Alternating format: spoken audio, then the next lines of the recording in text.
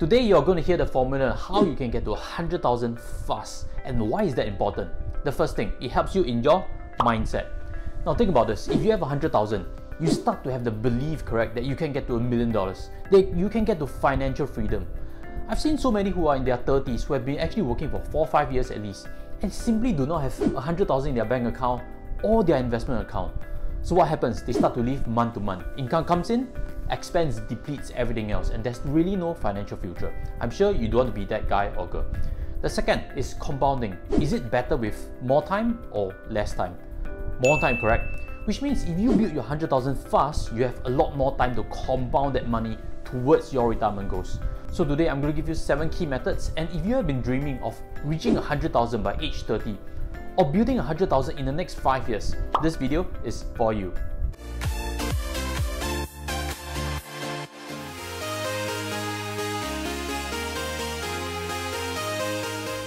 Hi guys, welcome back. Now the first thing has to start with this, which is work ethic. Now work ethic to me is the foundation on how you can build your first 100,000 fast. Without it, everything else doesn't seem to stand strong. But if we look at the equation, what exactly is work firstly? Work, in my opinion, is producing results. Work is not spending a lot of time at office. If we look in terms of a Grab driver, for example, a Grab driver we know spends a lot of time on the road, correct? There's waiting for customers, there's sending customers, and we also do know that Grab drivers spend a lot of time smoking, spend a lot of time having coffee breaks. Are these productive things doing? Probably not, right? So if we look in terms of work ethic means work producing results, ethic means consistently, producing results consistently. So for that Grab driver, he or she should be looking at his own equation. How much or how many deliveries and rides am I doing a day with a specific time? Then you get the difference of things. It's not just spending time on the roads, it's effective how many completed rides with a specific time. So you know, I'm in sales and I can share a thing with you. When I go to office, I see some people, they come in really early, but when they do come in early, they start their day by breakfast and watching a movie. Is that productive effort? Probably not, right? So if you've been working for a few years and you've not been building a lot of work, a lot of income, you gotta look very carefully. Is the work ethic that you are doing right now needing significant tweaks? Because if you are doing results, you realize that very soon your income will increase.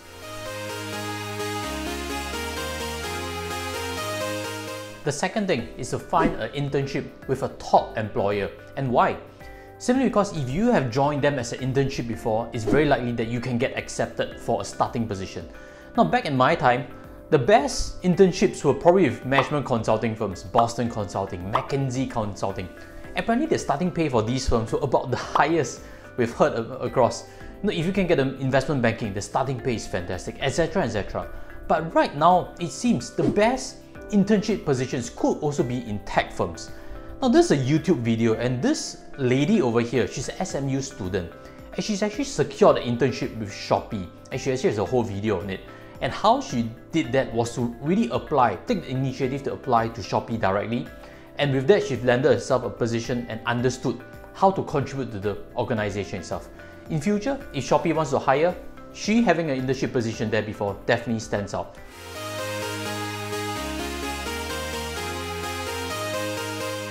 The third thing is that if your grades or your qualifications are not good, consider a sales position. I'm in sales, and I did my first 100k if I'm not at age 25 or 26. And a large part is because sales don't compensate you based on your grades or your relationship with your boss. It pays you based on your results. So if you have soft skills, you can communicate well, you're able to deliver marketplace, what they want, then naturally you can do a lot of sales. There are a lot of areas of sales. You can be in IT sales, you can be in property sales, you need not be in financial sales like myself. So there are a lot of avenues, but the main thing is sales. It can pay you a variable that can give you a higher income level that is different from if you stayed in a normal administrative role. So if you're thinking, I don't have very good grades and neither am I comfortable with facing people, then you should need to find a job or a side hustle that gives you a higher variable pay based on results. Again, it's based on results, because if that variable pay gives you an extra boost, you find yourself receiving more income and you can build towards 100,000 faster.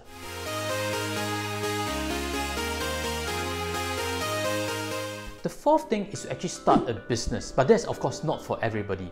I have a key example for you to see and inspire you if you think you have the goods for it. This boy actually is not too old. If I'm not wrong, he's less than the age of 21. And he's been moving shoe sales very rapidly. He came out on newspaper because he's been turning over as much as 30,000 a month in terms of shoes. He's been hunting for collectibles. It's a passion of his, and he's able to market through social media, through influencers, and get bids for his shoes at a markup price. So okay, if you want to find ways whereby you can increase your income, or if you want to build income right now, then definitely these are some inspirational stories you can take note of.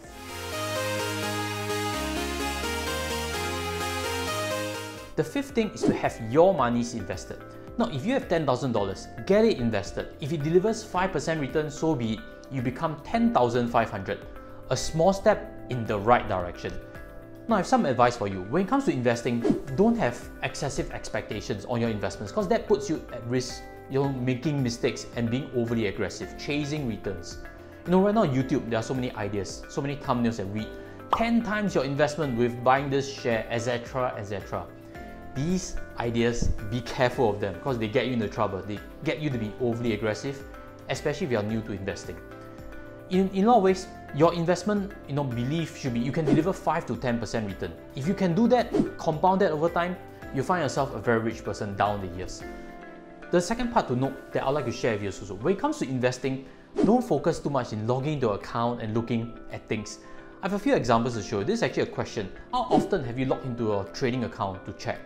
Good and bad examples have surfaced. Someone has actually looked at least a couple of times a day, and that's actually not productive because you can't actually move markets. You're just a participant, you don't control markets, and if they go up and down, they affect you emotionally. So this is a better answer. I don't look at the markets too often, I'm looking long term. Check once in a while for opportunities, and if they fit, then you invest. So that's something I'd like to share with you, and hopefully it helps you become a better investor.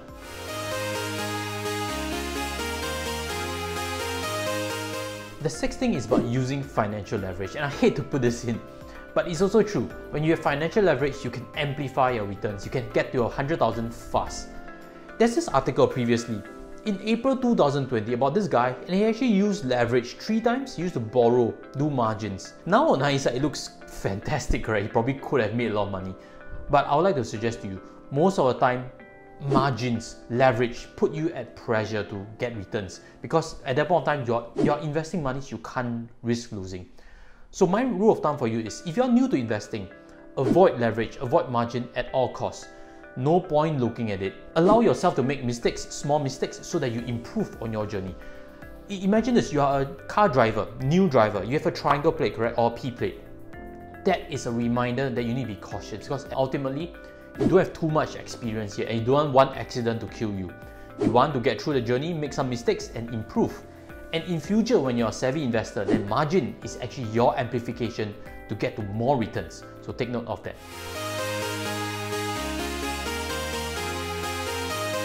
Now, if you have benefited, smash the like button so that more people can see valuable content like this. And also, if you want to join our private community, look for the join button below. Inside it, you'll find 2 tiers of membership. The first is I have private videos, but the second, which is something I want to touch a bit more on, is this portion where I'm trying to lead this project on financial literacy. So if you're keen, look for the video, I'll explain more there. So let's get to the final point, which is something very, very important. That's also a foundation. I kept it for the last because if you stayed till here, you deserve the best. This portion is about having a high savings rate. Now, if you haven't earned too much income, you'll be thinking, it's all about income, but it's also not true. Many who are earning good income do not have a lot of savings. They have not reached their first 100,000. You can overtake them simply by having a high savings rate. If you're earning $2,000, you can save $1,500. That is great. You're building $1,500 each month. And having a high savings rate has a few things. Firstly, you need to have the right budgets. You need to look at your expenses. You need to be very diligent at keeping your costs low. The second is about lifestyle creep. Lifestyle creep affects people as their income increases. Imagine this, you have $2,000, you wear this shirt. When you have $12,000, you want to look better. You start to get tailored shirts, tailored suits, etc., etc. That adds on to your expenses. And very often, it's always peer pressure based, working culture based, a lot of ways. If you haven't heard too much about the topic, I've actually a previous video I've touched specifically on it. That is this video over here. How someone earning 19,000 facing lifestyle creep is now at financial distress. So if you haven't seen the video, inviting you there. that will help you understand your own financial journey a bit better and become more financially savvy. With that, I'll sign off. Take care and goodbye.